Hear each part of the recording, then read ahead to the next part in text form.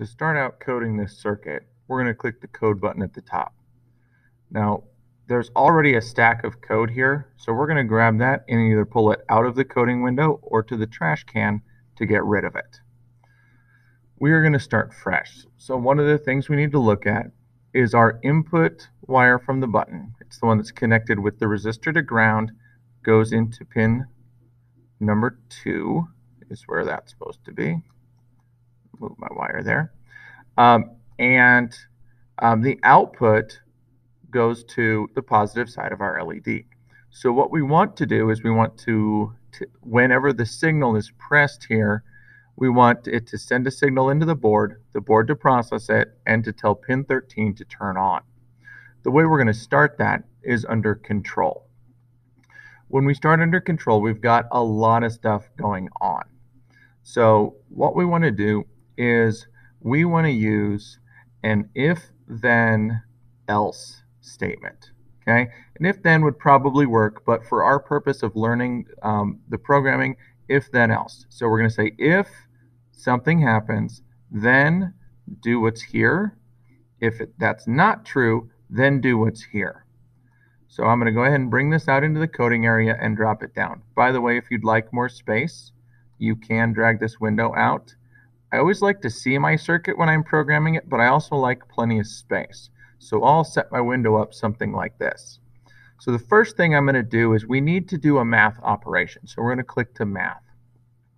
And we're going to grab this second block. For those of you that haven't used Scratch before, the shapes of things tells you what goes there.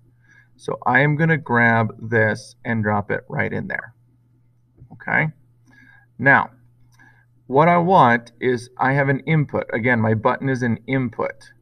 So I want it to read digital pin, and then I've got a drop-down box. And you'll notice that my spots here are round. So I can grab this one, and I can put it right there and say read digital pin 2. And what's going to happen is this is a button. It's either on or it's off, or in Arduino terms, it is high or it is low. So if I go back to math, this is one of the things to memorize. My high-low option is here. So I'm going to put this in. And I'm going to say if pin digital 2 is equal to high, then, and in here I'm going to do what I want it to do. So that's going to be under output. So I have to set pin 13 to high as well. So that'll turn that on. So set pin 13, I have to scroll down, to high. Else, okay, if it's not pressed, I want it to set pin 13 to low. So again, reading through it, because it does read like kind of like a sentence, if digital pin 2 is equal to high, then set pin 13 to high. Else, or otherwise, set pin 13 to low. Once I've done this, there's really nothing special to do other than to click Start Simulation. Once it initializes and starts, I should be able to come over here and click on the button.